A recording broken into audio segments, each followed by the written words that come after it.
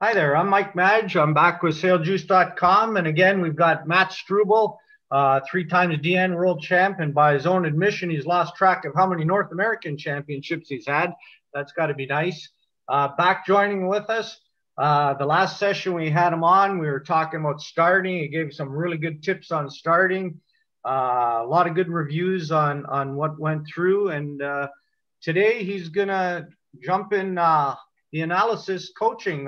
He's going to put his coaching hat on, and we're going to take a look at a race between two opposite competitors on opposite sides of the course. And we're going to get Matt to analyze and coach and answer some of the questions that you sent in. And thanks for the questions. We'll try and get those answered as best we can. And thanks again, Matt. How you doing? Yeah, good. Thanks, Mike. Happy to be with you here for a second round. Yeah. Hi, so as we talked earlier, we're going to be taking a look at this race here from Sweden. We'll set it up here. It's two boats, and they're the two boats, as you'll see here when the video comes up, are in the 1 and 2 position.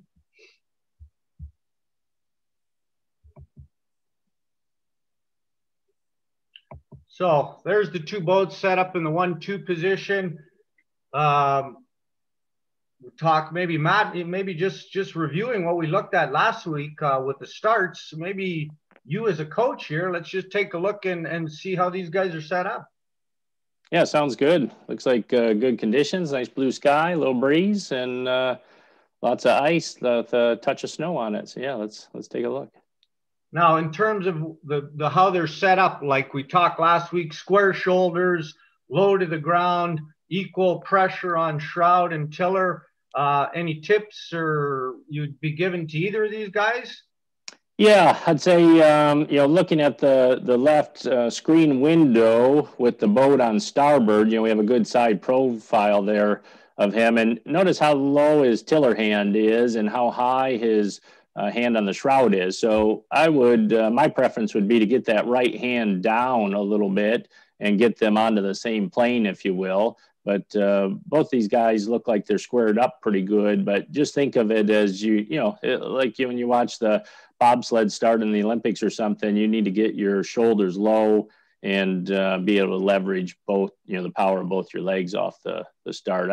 In ice boating, you see the end result of a good start, but the reality is a good start really starts right here at the very beginning. So the first 3 steps are probably the most important part of the ice boat start. And one question that comes up more with people that want to get into ice boating, and this is why it's a good video here, is people are amazed that these boats can still go on snow. They think they need perfect black ice to go, but obviously that's not a truth. Yeah, that's right. We typically sail in a couple inches of snow at any time. Anybody who snow skis or does any kind of winter sports understands that, there's a big difference between fresh snowfall and relatively warm conditions and snow that's, week or a couple weeks old and has gotten compacted down and it's really cold out and it's a higher density. So there's a big variation. And, obviously notice the runners that they're using are plate runners. They're not using the insert runners like we had seen last time or that we would typically use on clear ice. So it's a little bit different configuration set up, but conditions look real nice. Okay, so let's start them off. So we'll get the flag down. As we talked about last week, they're both focused on a flag.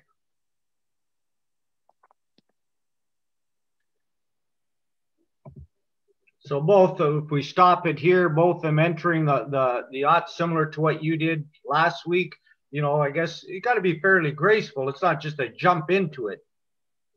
Yeah, that's right. And I would say, as we saw in this video, as they started to run, both of them, like we talked about with the hand on the shroud, especially, was up pretty high. So they were running, kind of stood up. So it's very hard to push against something, you just have poor leverage, obviously. So I would just emphasize, get the shoulders low, hands on the same plane.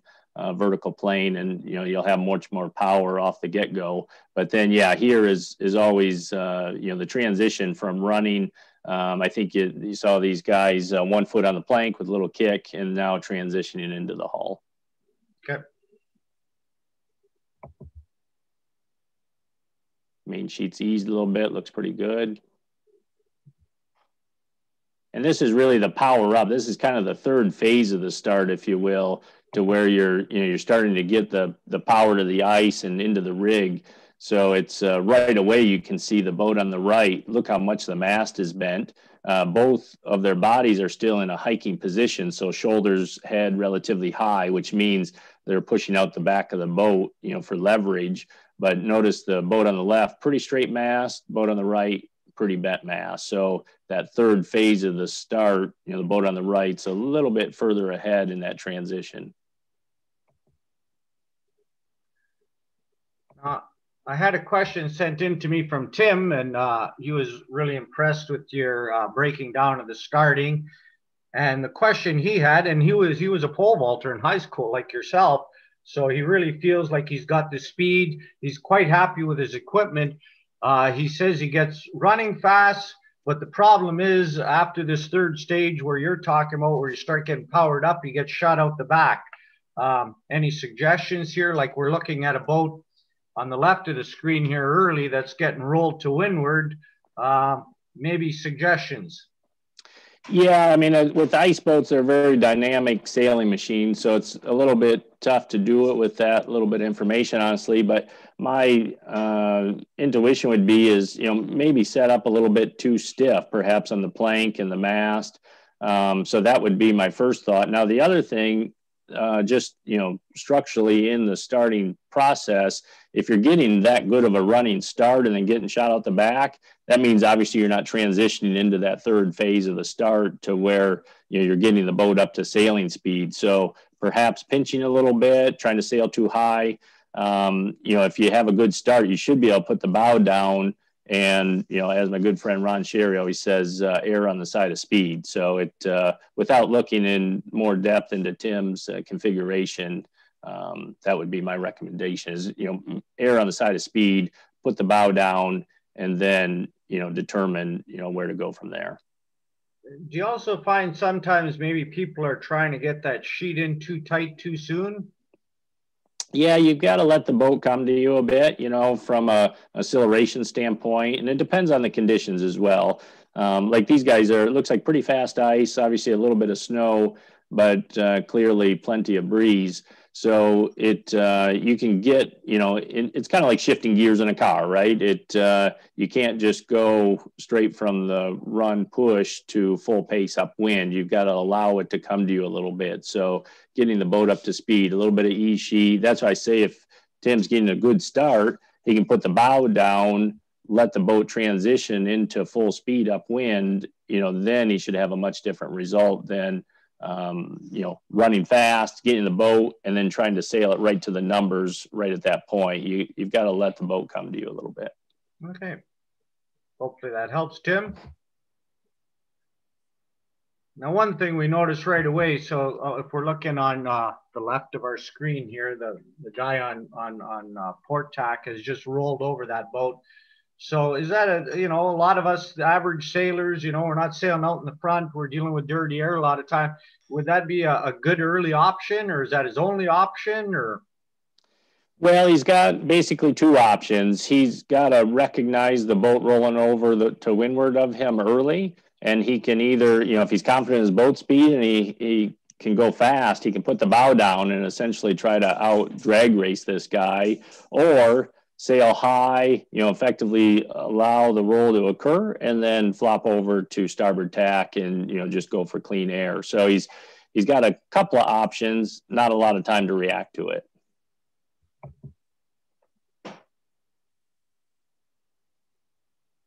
The other thing here I think we could point out, which is quite interesting, is straight away, and we talked about it right off the start, the boat on the right of screen on starboard tack clearly has a much softer configuration. So runner plank mast deflection significantly more than the boat on the left on port tack. And you can see, just from a strategic race course management, the guy on the left, he has one mode, right? He's putting the bow down. He's trying to get the mast bent, the boat in the groove.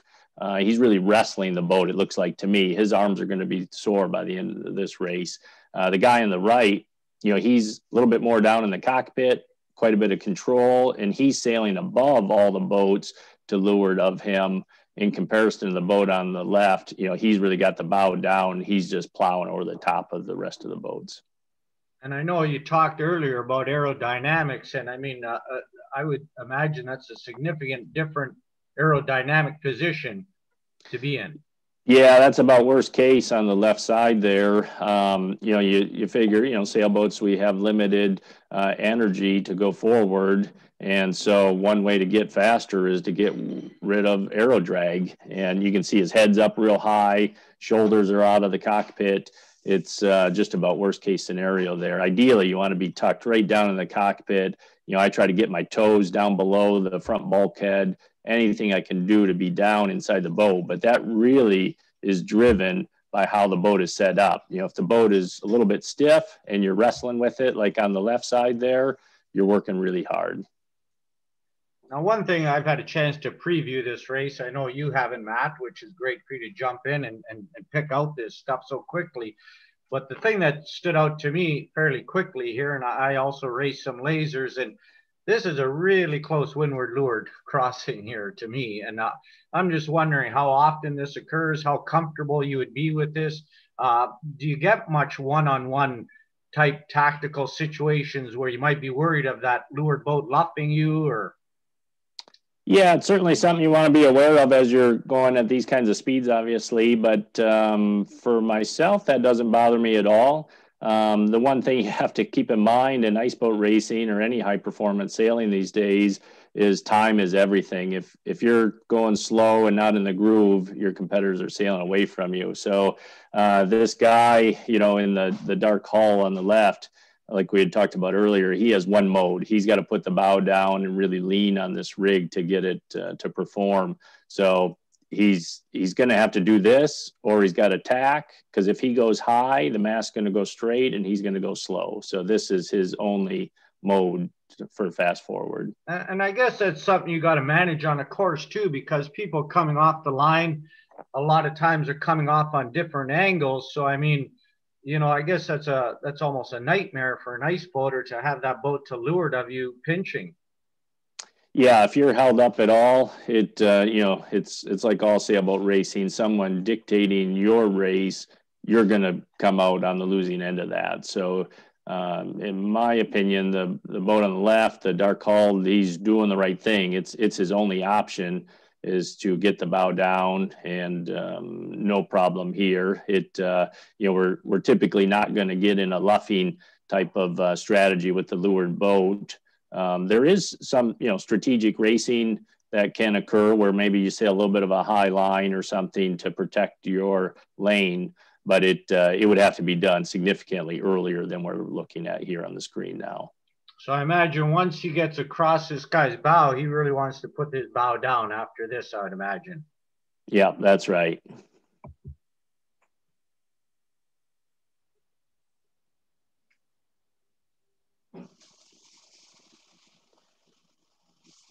And one thing here that's actually quite interesting, and it's something that I've done a lot of, is if you're getting rolled, that boat that was rolled on the left side, I don't know if you noticed or not, but the boat that got rolled, he poked his bow up to windward to clear himself into some fresh breeze. So that's a pretty good way to counter that. You know, if somebody's rolling you and they're going 3, 4, 5 knots faster than you, it's going to be pretty hard to defend. But what you can do, if you don't want to tack away or you have no other options, you can poke the nose of the boat up into the fresh breeze and, you know, get back into clean air. So it's not such a huge penalty per se. So it just depends on the situation. But this guy did that, and it looked like a pretty good move to me. So, and while we got it stopped here, obviously significant difference in the attitude of the two boats here. Boat on the right, on starboard tack, sitting squat on the ice. Now we got the situation flying a runner with the port tack boat. What would you think of that? Yeah, that's a great discussion point, actually. And I think something particularly for newer ice boaters to develop and think about. And this is really, you know, dependent on the regatta you're at or the race that you're about to take part in. I typically will do a couple of hot laps before the regatta begins around the race course. And that is because going upwind, you can carry a stiffer rig. And anybody who's ice boating would know what I'm talking about. You can, shorten the shrouds or pull the rig forward, do some things to stiffen the rig. And upwind, you can live with a stiffer rig in comparison to downwind, because we rely on the rig bent out for control, because a lot of those load vectors, force vectors are pointed down. We need that downforce downwind. And if the rig is too stiff going downwind, you're just completely out of control. You have no downforce, no riding moment, no leverage. So it is something that you have to test, and it's really fine tuning at that point. But you have to be careful that you don't just set your boat up for a upwind condition and then you can't get downwind in the regatta, in the race. So this is a good example. Clearly the guy on the right, lots of control. He's down in the cockpit, runners not hiking, just he can sail the boat anywhere. He can put the bow down for speed. He can go a little bit high tactically to clear a boat or obstacle. The guy on the left, he has one mode here. He has got to put the bow down. He's got to pull hard on the main sheet. He's got to have that rig bent. It'll be fast. It's got more potential to it, but it only has one mode of operation. So if I could just ask one question here, like looking at the boat on the left here on port, the old theory I thought used to be like you wanted that windward skate a little bit light. Is that still, would you be comfortable with that amount of hike while you're going upwind? Yeah, it's a little, that would be more than I would ever want to sail with, to be honest with you. I mean, today with the techniques that we have for aligning runners, historically you would fly the windward runner or attempt to, because then you essentially had perfect alignment, right? You had the leeward runner and the steering runner would essentially self-align. But today the runner alignment is so good, and the windward runner, obviously has less loading on it anyway. At this point, I look at it that you're losing riding moment. So I want to go for maximum riding moment, maximum power to the ice, to the rig. And so in my mind, the guy on the left is set up a fair bit too stiff for my liking.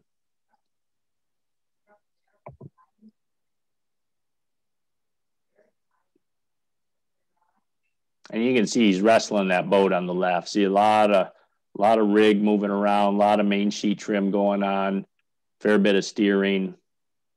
He's getting a workout in. Going fast, no question about that. But really working it. All right, so maybe we could pause it here. We got, the boat that's going up, if we're looking upwind, going up the left side of the course, eventually got to get over to the right side of the course eventually. So here he is tacking. Maybe just before we analyze it tactically, let's look at technically. What constitutes a good tack? What are you looking for coming out of the tack? Yeah, it's with ice boats, we talk a lot about the ice conditions and, of course, the wind speed and things. And you have several different ways to tack or different modes to tack. And let's use clear ice, fast ice, and good breeze as an example. I would be aiming for a VMG tack. So if you're going upwind at 40, 45 knots, I'm going to look to use all that energy that I've collected. So that is, I'm going to keep the main sheet trimmed in really hard, mast bent, sail flat, and a really slow arc turn up to head to wind. Once I'm up to head to wind and the sail goes through the first, flog, if you will, I'm going to then accelerate the turn radius and ease the sheet to come out on the new tack. At the same time, I'm sliding my body forward in the cockpit because this is applying a little bit more weight to the front steering runner, giving me a little bit more control. And it's also allowing me to get down in the cockpit a little bit more so I don't have to let the mainsail out nearly as far. You can see his knees are bent here. That's because he's sliding forward in the cockpit. But then as you come out the other side on the new tack, a little bit, sharper turn, sheet eased, and then you'll see his legs straighten out into a little bit of a hike, trim the mainsail in, and then again start to bend the rig out and get up to speed. And in terms of sheet ease, that would vary with the wind conditions. What do we look min-max sheet ease you're looking at? Yeah, you're probably going through a range of about 10 to 12 inches of ease. And of course, some of that naturally occurs as you slide forward. You're holding on to the main sheet, so the main sheet's going with you to ease. The first turning block is right by your toes, if you will. And so as you slide forward, naturally the mainsail gets eased as you go through the eye of the wind. And as you're coming out of your tack, are you getting more into a foot mode for a while to build up the speed again? That's right. Yeah, a little bit of a barrel way below your ideal state heading until the rig is bent out, and it's really a big difference around the race course. And I think we'll see it with these two different competitors, given their setup configuration. Is the boat on the right gets to that potential quite quickly because the rig's a little bit softer. He can hike, get the rig bent out, slide down in the cockpit, get aero efficient, and then can sail the boat to the numbers. The boat on the left, I suspect we'll see when he goes through the tack, he's going to wrestle with it a little bit. He's going to be playing a little bit more main sheet. He's going to be hiking longer, more aero drag. So just that difference in time, obviously around a mile and a quarter weather leg, it'll make a difference. And I guess the other important note is you really got to have, he's tacking now back onto port tack here. So, it looks like visibility behind you would be very tricky. So what do you do in that situation? Yeah, I like to think of it as quadrants. You're Rick White, a long time ago sailing coach, told me that good sailors are always, essentially have a picture of the race course and their competitors in their mind. And I think that's true, that you look around at the race course, your competitors, where they are, and you have an image of what that looks like. So even if you're looking in a different direction, you have a pretty good estimation of, where your competitors are, where the race course is at, and you can make, split-second decisions with value. And while we're on the topic of Upwind, and we'll play this here a little bit further as we're going, one of the questions, particularly for a lot of the newbies and even people that have been saying for a while, where are you seeing this wind? The snow is not really moving. If you're on bare ice, you don't see the wind. How would you answer that? Yeah, I think it's, sort of two-part, honestly, is, there's the lake or the body of water you're sailing on. And so there's the big picture, kind of strategic way of looking at the race course. And that is, the geography, clouds on the land, just the base fundamentals, kind of a 30,000 foot view, if you will, at the race course. And then there's, in your cockpit as you're sailing along, and a lot of value, a lot of return on a little bit of investment, I think, is as you're doing those couple of laps around the race course, tuning your rig, right? You want to get the right balance between upwind, downwind configuration, make sure you have good control. At that time, you're also feeling out the race course, from a breeze standpoint. It's amazing how consistent the breeze is. And, all ice boaters will recognize this, that it repeats. And it's something that I personally carry forward into my summer saltwater sailing as well. But, the ice boat is very sensitive. You can feel a little, a 3-degree wind shift. You can feel it. The boat comes alive, and, you're either putting the bow down a little bit or coming up, or a little bit of hike or whatnot. So it's kind of a third dimension of sailing that it's, seat of the pants, I guess they call it in many ways. But you have to be very in tune, have your boat set up, dialed in, so that then you can really focus on the race course, and little things like wind shifts, pressure, these kinds of things you can then focus on.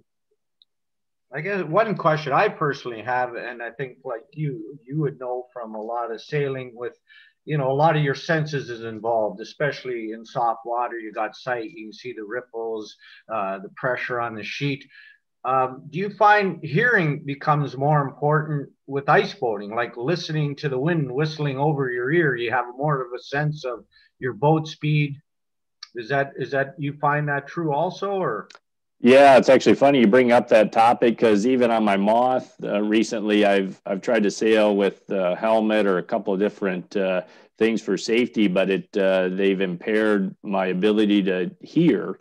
and therefore it hurts my ability to sail the boat around the race course. And ice boating is no different. Of course, we're wearing helmets, and it's very cold, so you need to have some protection over your face and ears and things. But sound is definitely plays a part in how the boat is performing and even the conditions around you.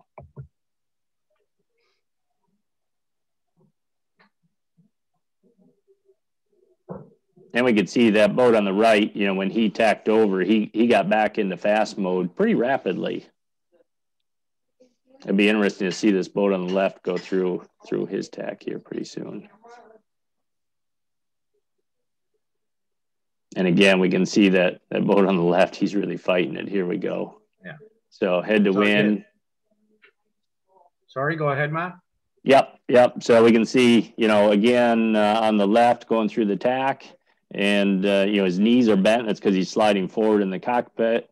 Main sheet eased. And now he's getting ready to come out on the new starboard tack. So let's see how he does here. So again, we can see his shoulders, his head, right, very high out of the boat. So he's really trying to press on it when we're running off the ice. And see, he's going through kind of a little bit of a roller coaster ride here, right? He's trimming, he's easing.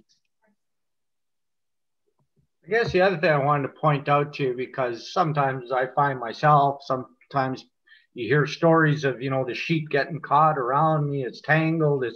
So I guess it's important to sheet management also, especially when you're working the boat that hard. It is, yeah. I keep the tail end of my main sheet goes through the forward bulkhead in my boat, and so that it keeps it from going out the back. So it's good for that. The bad news is if you're not careful, it can obviously wrap around your body, or you're moving. You can see these guys are moving quite a bit in the cockpit, hiking in and out, and then of course tacking, sliding forward and back. So you do have to be aware of where the main sheet is. But good news is about high apparent wind, sailing boats like this, you're not using a lot of main sheet. Tack or jibe is about the most about a main sheet. You're easing, just about a foot or so. And once you're sailing upwind, you're playing about 3-4 inches of main sheet. So it's not too bad. Now in these conditions here, I mean, a lot of high performance boats, I would think at the same time, the tacking DN seems fairly quickly, but I imagine you still get penalized for tacking. So are you trying to minimize your tacking in these conditions? Yeah, I mean, what you'll find with any high performance boats is, if the breeze is up and the ice is fast, and if there's no penalty to essentially sail the box, you'll see that just occur naturally because of that penalty of tacking. But as the wind lightens up or the ice is a little bit sticky, it's fully tactical. So you're trying to play every shift you can. And of course, ice boating, you're looking at the surface of the ice as well. So you're trying to find the smoothest, quickest way around the race course. Now, when we're looking at the guy on the left, he's coming in on starboard here.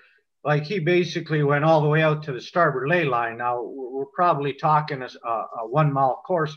That's a pretty long way to call the ley line from. What would, I'm sure you've been in that situation. What are you using to call your ley line? Yeah, it's an excellent question. And this goes in alignment with the conversation we were having earlier about, making sure your boat's set up and, checking out the breeze around the race course. Is those couple of laps before the event, really get your bearing. And it's, the tack angles, jibe angles, they really vary, per the conditions. So I'm always looking at that as a point of reference. Even if I'm just in the middle of the course, doing a practice tack or something, I'm looking out the side and I'm using, maybe the tip of the runner or the end of the runner plank, some line of sight gauge so that I can, when I do tack, then I have a reference about, where I was before the tack. So having a visual aid is really important. And I imagine, coming in, the guy on the right here, so he went off on starboard tack and then having the advantage of coming in on port, so a little easier to call the ley line for him. Yeah, he'd be a little closer to the weather mark for his final tack on the starboard.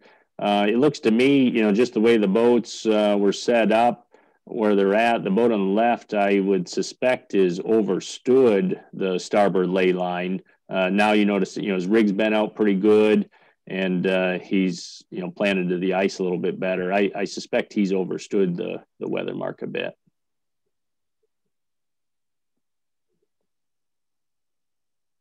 And it's like all sailing, it's one boat length, right? If you're coming across on port tack, you need one boat length.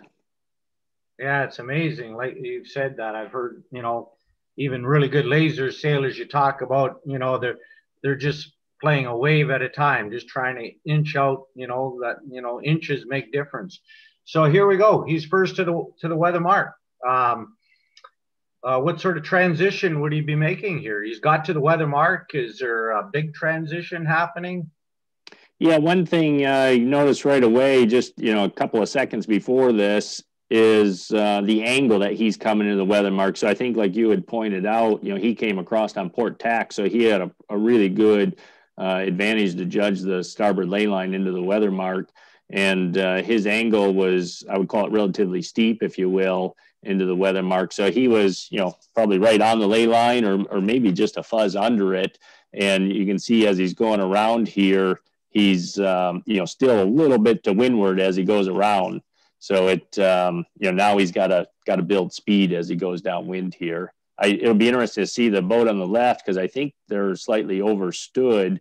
So that angle, I think, will be a little bit shallower coming into the weather mark. And it's, that's an area in ice boating. There's several different modes around the weather mark, and you've got to keep your options open or understand what your options are. Let's say if you understand the weather mark in an ice boat, if the ice is clear, you can sneak it up to windward, 50 meters, 75 meters sometimes, because you're so low drag. But that means as you get to the weather mark, you're going to have to keep it hot to get the boat up to speed for your downwind leg. Where if you're overstood, you can come in and you can shoot almost straight down wind right at the weather mark. So there's several different modes around the weather mark, and it can mean difference of 3-5 boat lengths.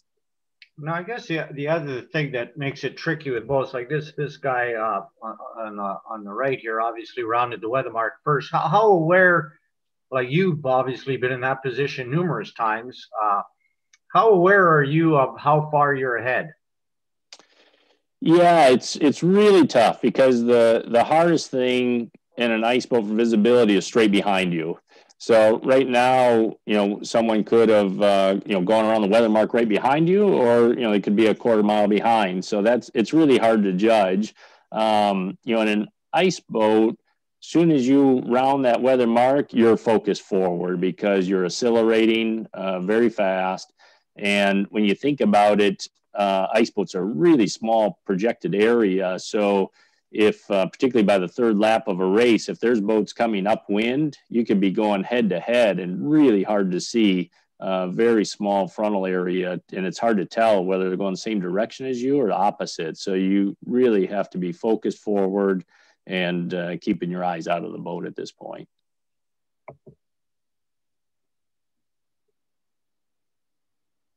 This will also be interesting to compare the difference. Notice the boat on the right, we've been talking about how he's a softer rig, and that should be a little bit better downwind from a control perspective for sure. So now that the boat on the left is, approached and rounding the weather mark, it'll be interesting to see how his downwind goes. But you can see this angle right away. He was clearly overstood, and so he's coming in at a quite a shallow angle and going really fast. Well, there you go. There's Upwind with Matt Struble. Hopefully we answered a lot of your questions, Matt give you some good insights on strategy, tactics, a little bit. We had two boats set up a little bit different.